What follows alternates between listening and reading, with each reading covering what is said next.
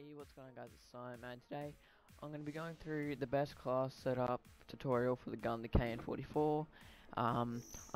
This is going to be a new series on my channel where I go through the best class setups for public matches. I might do some of the assault rifles, maybe like some submachine guns, shotguns, LMGs, sniper rifles, even some secondaries maybe. So yeah, let's move into the attachments.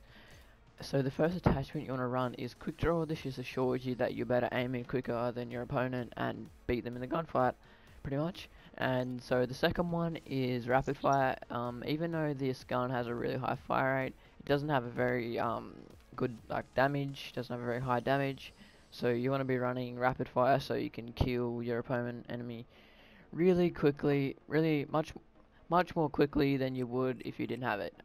So the next one, you want fast mags. This just works well with rapid fire because if you're running rapid fire, you're gonna need to reload a heap, and this gun already has a slow reload time. So so fast mags really helps this out.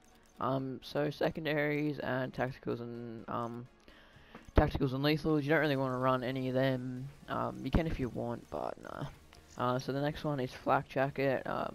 If you play a lot of Safeguard and Dom, any game mode really, you'll notice people would just spawn and throw a grenade in the air pretty much, and if you're on a streak or something, you really don't want to die by that. Even if you're in a building or something and someone just chucks a grenade in there, you're dead. So flak jacket really helps out for when you're on a streak, and make sure that a grenade or something can't kill you with one shot. The next one is you can either run scavenger, I don't have it unlocked right now, scavenger or fast hands. I like fast hands. I'm pretty much just used to fast hands, and I can't really play without it anymore. So fast hands is really good, and it makes sure that when you sprint, you can aim in faster. Works well with quick draw as well, so you can make sure they can aim in faster than your enemy. And the next one you want to have is blast suppressor. This just makes sure on the enemy's minimap your thrusts don't show up. And then you want to run perk 3 greed with tactical mask. This just makes sure that when people are throwing stuns and stuff, or you're in a mid gunfight and someone throws a stun, it doesn't affect you.